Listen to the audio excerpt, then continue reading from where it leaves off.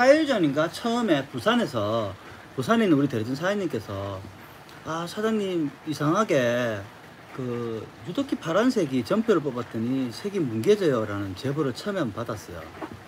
아, 어떻게 해결하셨는데요? 아 이거 호스를 제가 기존 아이블럭 썼던 그 호스를 그대로 사용을 했는데 얇은 호스로 바꾸니까 바로 돌아옵니다 그러더라고요.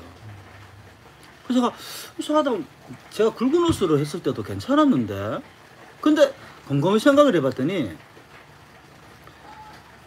굵은 호스를 달게 되면은 만약에 우리가 카트리지를 가공하고 우리 헤드를 가공하고 이렇게 물렸을 때 헤드에 본드 처리를 하게 되면요 결과물이 다 달라요. 거기다 고무 바킹을 물리게 되면은 아주 미세하게 푸시가 되는 정도의 압력의 차이가 조금씩 차이가 있거든요.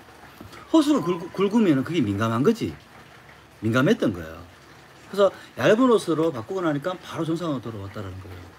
그래서 제가 그 우리 사무실에서 제가 굵은 호스 50cm 호스를 잘라가 잉크를 안쪽에 다 채워갖고 차단 밸브 딱 물려가지고 잉크를 보내가 딱 풀어갖고요. 굵은 호스 50cm의 굵은 호스를 사색 잉크를 다 담고 얇은 호스에 사색 잉크를 다 담은 상태로 저울로 무게를 달아봤거든요. 무게가 2배 차이 납니다. 2배 차이. 거의 2배 차이가 나요. 호스가 굵으면은 단순한 호스는 굵은 게 아니라 그 속에 잉크가 들어가서 무게가 엄청나게 차이가 나는 거야. 그래서 내가 곰곰이 생각을 해봤더니 예전에 우리가 8000-8500대 보면은 거기는 우리 카트리지가 밑으로 꽂게 돼가 있고 여기는 호스를 할 필요가 없잖아. 잉크 통만 달면 되는 방식이었잖아. 정각해줘가지고 그때 8000-8500 K550 시리즈 안에 보시면은요 그 속에 굉장히 내경 0.8mm 짜리 얇은 호스로 이렇게 잉크가 지나가는 호스가 되어 있습니다. 그리고 그 8000-8500이 헤드 챔버가 없는 방식이에요. 그 속에 안에 불에 같은 게 들어있어 갖고 잉크를 딱 잡아주는 거야. 노즐에 있는 잉크는 무조건 뒤로 당기는 형상이 돼야 됩니다. 이게 잉크젯 프린트기에 돌아가는 기본 구동 원리입니다. 당겨지는 형상을 해야 되는데 940, 941 헤드는 어떻게 당기는 형상이 되냐면요. 헤드 속에 이런 불에 같은 스프링으로 된 불에가 들어가 있어요. 노즐에서 헤드 청소를 해서 분사를 하게 되면 불에가 살짝 땡기는 척 하지만 불에는 또 이 스프링이 딱 걸려 있고 압력이 딱 걸리면서 잉크를 이 불에가 당겨주는 형상을 해주는 거예요. 하지만 챔버가 따로 있는 건 아닙니다. 이 불에 다음에 통 공간에 바로 노즐이 있단 말이에요. 그래서 거의 오르사와 구들들하고 완전 다른 개념인 것 같지만 거의 노즐에 미치는 영향은 거의 비슷하다고 보시면 돼요.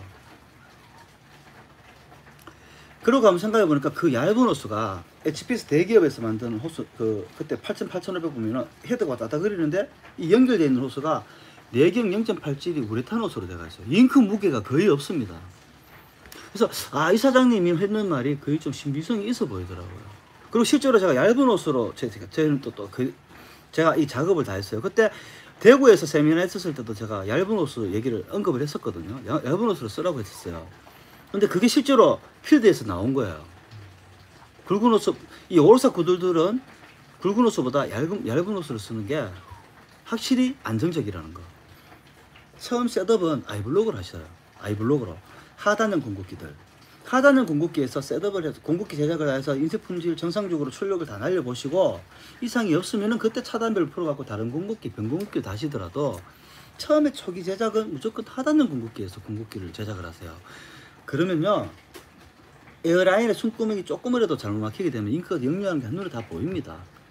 그리고 색깔별로 풀 컬러를 뽑아 보시면요 헤드 작업이 제대로 됐는가 안 됐는가가 검수가 돼요. 하단형 공급기에서 하시면은. 그렇게 해서 뒤로 밀려나는 거 없고 색종이가 정확하게 색 빠지면 출력이 다 된다면은 헤드 에어라인은 정확하게 막힌 겁니다. 그 다음에 공급기를 뭐 다른데 달더라도 처음에 초기 제작은 무조건 하단형 공급기를 하세요. 아이블럭 있으면 아이블럭을 하시는 게 제일 좋고요.